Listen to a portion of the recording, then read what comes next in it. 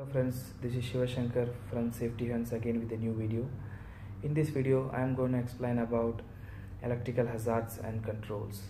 We all know electricity is an important source of energy and it is dangerous.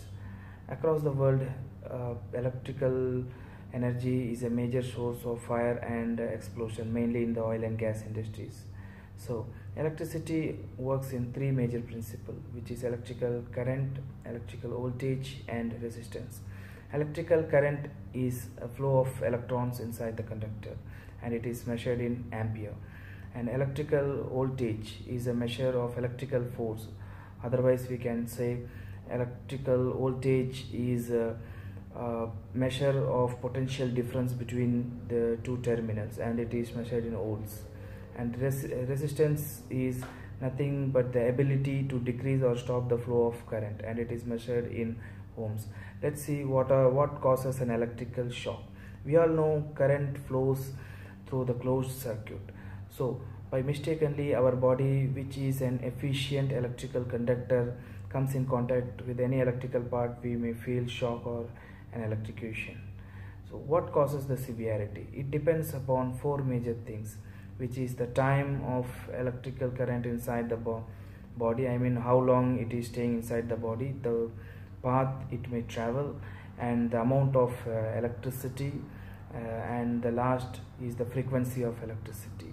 Please refer to the table which is given for the various ampere ratings, which starts from microampere, below 1 microampere to 15 amps, and the body reactions.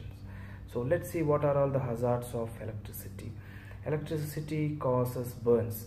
The burns itself categorized into three, which is electrical burns and arc burns and thermal contact burns. Electrical burns causes when the electricity flows through the tissue or bone and it causes the tissue damage, and it is a very severe burns among the three and it should be treated immediately.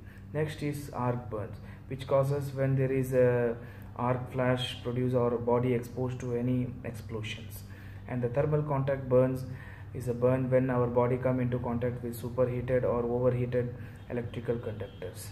Now let's see how we can save ourselves from this electrical energy. First we need to identify the hazards.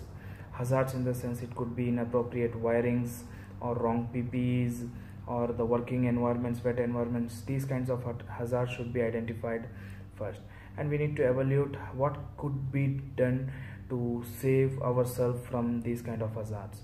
So once the control measures are identified, it should be implemented and reviewed for its effectiveness.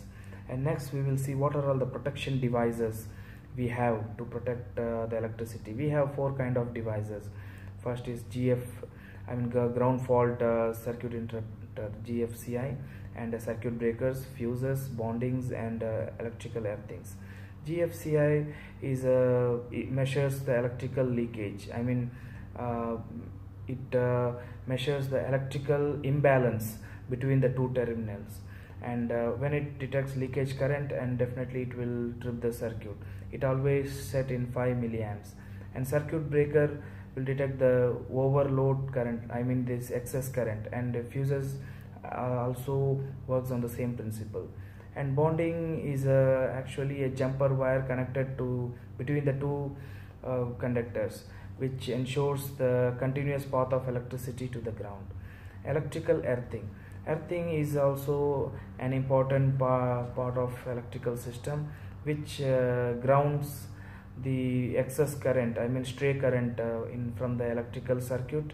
And it is a very important concept. It is a very important concept in oil and gas industries, because we all know this earthing has a major role in the electrical system. It always grounds deep into the earth whatever this leakage current is available in the electrical circuit. So also we have a tabular column here which shows how many distance, I mean how many feet we have to keep ourselves away for various voltage ratings. So that's all for today, friends. So if you have any comments on this video and have any clarification, please comment me down. I'll be happy to explain you back. Thank you.